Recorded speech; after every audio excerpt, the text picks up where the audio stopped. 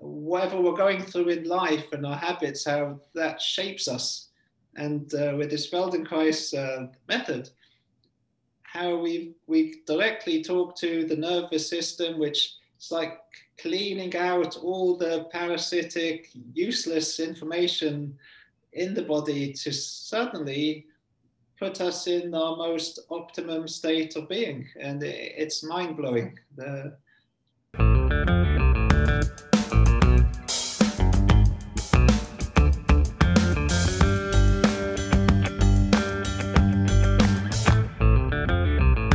My father used to say that Feldenkrais is more yoga than what yoga is generally in the West and even in India nowadays. And I used to laugh at it, like a few other things he said, but they all seem to be true, a lot of the things he said. And basically, we learn to, like a lot of yoga is about achieving postures and how you can achieve them more effortlessly. To sit still with a quiet mind in different positions, whether it's something advanced or not advanced.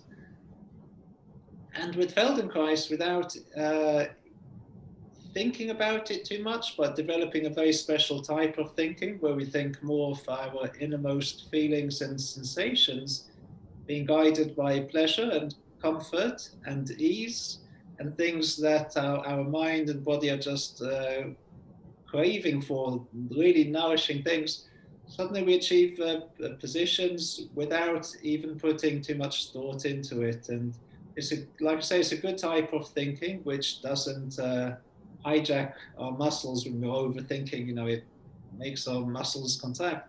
It's just, our thoughts are suddenly become one with our sensations, and the whole body is wholesomely working together, and the students would be able to feel wonderful connections with the feet, the eyes, our breathing, and shoulders and hips, and the joints of the spine and the hands, and how everything's interconnected. So we get a sense of doing a posture, but really doing it with our whole entire self, and not just putting ourselves in some position and trying to look good and hoping it's the correct posture, because, you know, in Feldenkrais we don't even go into the world of correct anyway, but we just feel good basically. And through that, our nervous system and our inner workings, they accept the postures and the postures much more. We can begin to get even more benefits from our yoga practice,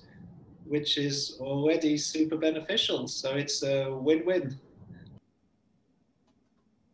Notice if there's any effort in the muscles of your legs. Is there any effort in your chest or your belly to be upright, or in your back? How do the muscles of your face feel? Notice how you sense your spine, your arms, legs. Check in with your breathing. Simply take lots of good quality time to breathe in. And take all the time you need to slowly breathe out, letting everything go. And while paying attention to the breathing, see if you can simultaneously sense your body and sense the space around you.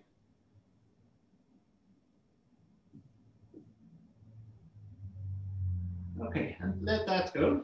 And please come lay flat on your backs.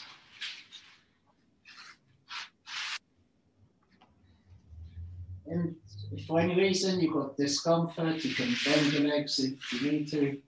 Your comfort comes first. And just simply close your eyes and here feel where and how the floor supports you.